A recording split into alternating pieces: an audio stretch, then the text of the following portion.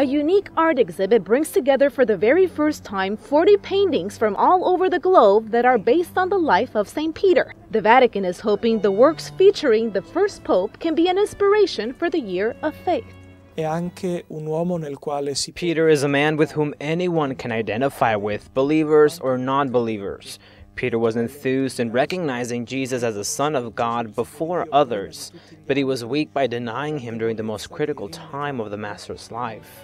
Bruegel the Elder, Luca Giordano, Simone Vouet, Mattia Preti, and Eugene Bonnard are just a few of the artists that throughout history have depicted St. Peter and his commitment to God.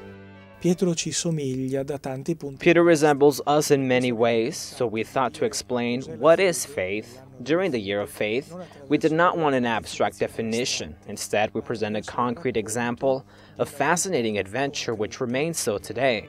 The exhibition brings together 40 works of art that range from the 4th to the 19th century, from Russian iconography to the use of 3 dimensions during the Renaissance, or even the light and dark contrast from Baroque art. Other works like art and film are also highlighted.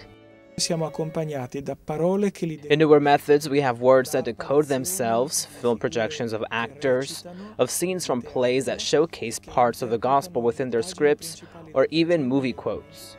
In Peter's journey, there are a few works that are on display for the very first time, such as The Liberation of St. Peter, done by Luca Giordano in the 17th century, and which actually belongs to a private collection from London.